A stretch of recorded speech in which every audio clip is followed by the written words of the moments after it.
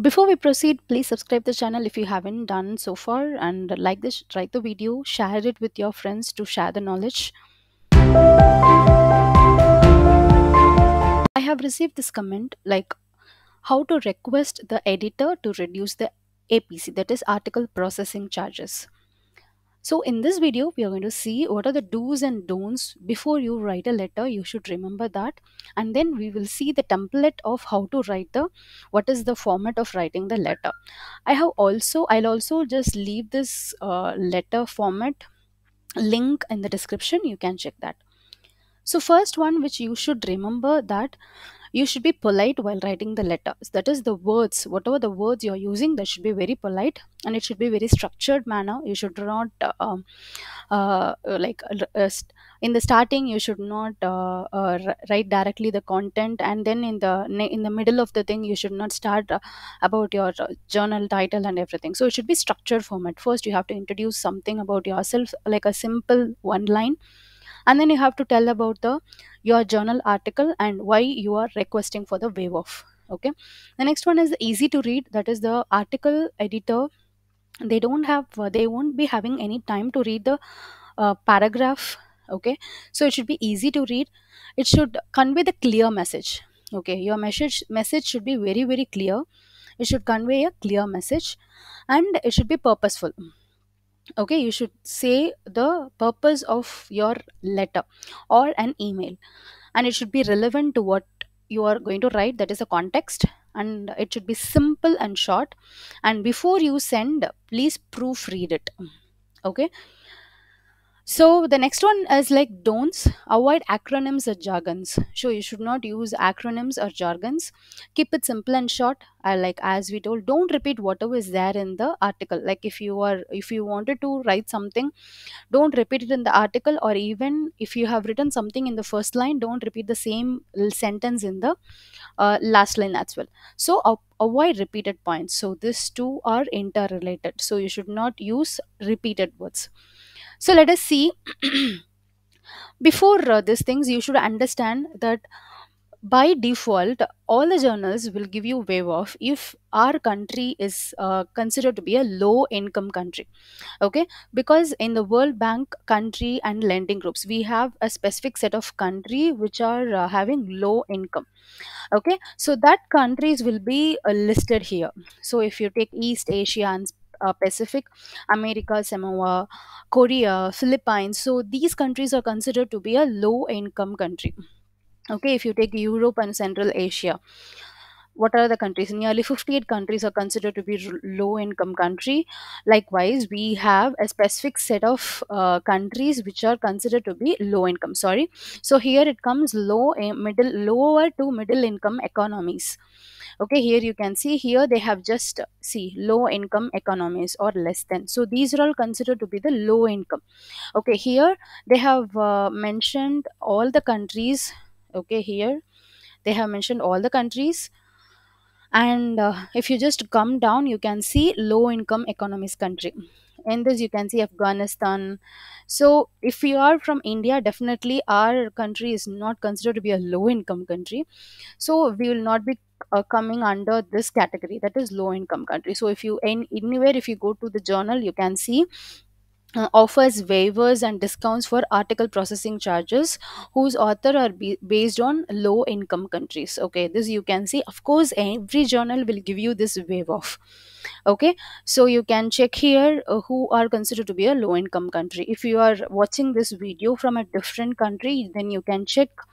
So these are all considered to be the high income economies. If you just go and search India, so this is South Asia, right? So this is lower to middle income economies. So yes, of course you can tell this reason as you are from a lower to middle income country. Okay, so this before using this reason, you have to check whether really we are under that. Okay, so let us come back to the uh, format of the letter. Okay, so this is the letter format. If you are drafting a letter and if you are going to send it through mail, okay, this is not email. If you are send it through a postal mail, probably we are not into this culture, but anyhow we are just moving forward by sending the emails and all. Anyhow, I'm just showing both the thing. So this is request letter to waive of APC. So you have to write your name, affiliation, and your address and the date. So you have to start with the polite manner, that is dear editor. If you know the name, you can write the editor name here. Okay. So how to check the editor name? You can go to any journal you want. Okay. So let me take journal. So I'm just taking a data mining journal randomly. Mm, so in that journal you can see the editor name. Okay. Let us go to the Springer journal. This is data mining and knowledge discovery journal. And here, if you just click here, contact the journal. Okay. So you will get that this is any related to submission related queries. You can contact Anand Ragram. Sorry, Anand Arumugam. Next is production related inquiries, Nazila Usman. So these are, they have given that specific name along with the mail ID. So you can definitely make use of it. And if you want, see, these are all the APC charges. If you want the Springer support, you can find the name of the editor here itself. So you can write the editor name. If you're not getting the proper name, then definitely you can use dear editor. Okay. And then I am, you can write your name, working as your designation in affiliation, that is working as assistant professor or whatever your designation is, and in which college you're working, is willing to submit my article in your esteemed journal. These are all the polite words you have to use. And you have to mention the journal name as well, which journal, because under one publisher they may have multiple journals. Okay. So you have to definitely specify the name of the journal.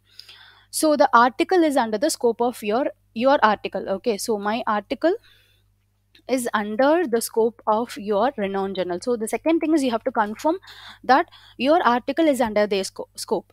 You have to check all these things before you send this mail. But financially, I'm unable to pay the full article processing charges because, okay, you have to write the reason. You can, if you are from a low income country listed by the World Bank country, then you can definitely write that. So I am from low income economies country, which is listed here. You can also give the reference.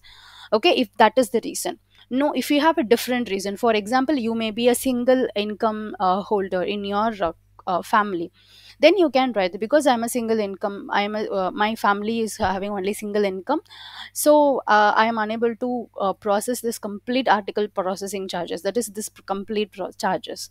So you can write that as well. And you can write a proper reason. Okay, don't give there is a reason which is not relevant to you. Give a proper reason, and then it will be helpful if you waive off the article processing charges for me. So you have to tell, finally you have to tell that it will be very helpful for me. Okay. If you want to assure something, for example, I will be and I'll be uh, spreading this spreading this kindness to my colleagues, where they can also be ready to publish their papers. Okay, submit their articles in your esteemed journal. You can write this, or else if you don't want this to be written, you can simply delete this. You don't want to write this, but these three things are very very important. In this you can find, also check in these things, you can find that your letter is polite, it's very structured, because you are starting from your introduction, and then you are telling that that is in the scope of your journal, scope of that particular journal, and you are not financially eligible to complete pay the article processing charges, or you can tell the proper reason, and it will be helpful. So finally you're just you have written simple and short and clear message relevant to the context, and then you are sending it. Okay, thank you for your time and consideration. I look forward to hearing a positive response or reply from you. Sincerely, you can write your name. Okay, this is for a letter if you are writing a mail, or else if you are writing an email, then you can get the receipt. See, this is, I am just showing this as a sample journal. Okay, so you can get the mail id from the journal homepage itself. So if you want to send the mail to Anand Armugam, then you can get this and paste it here. Okay, and then subject request to waive off processing charges or article processing charges. So here you can see that I'm not using any jargons or any short words like APC. You have to completely write. Okay, and then dear editor.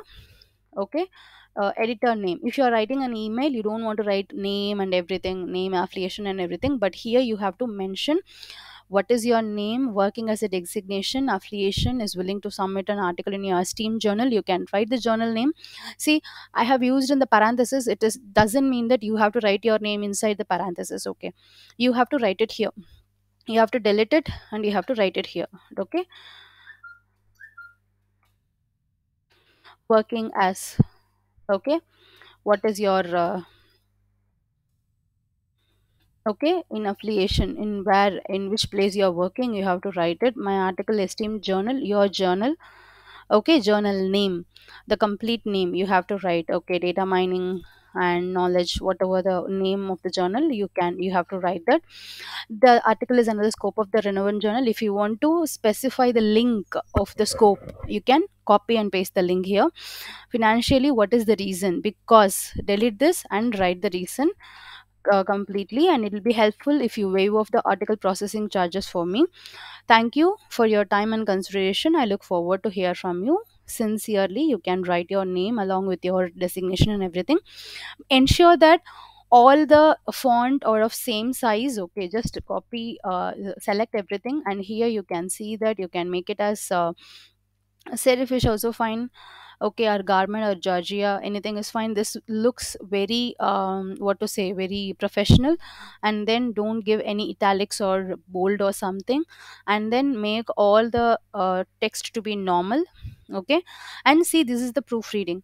So because you have to check whether what are the thing which you are leaving a grammatical mistake or something like that, you can proofread here.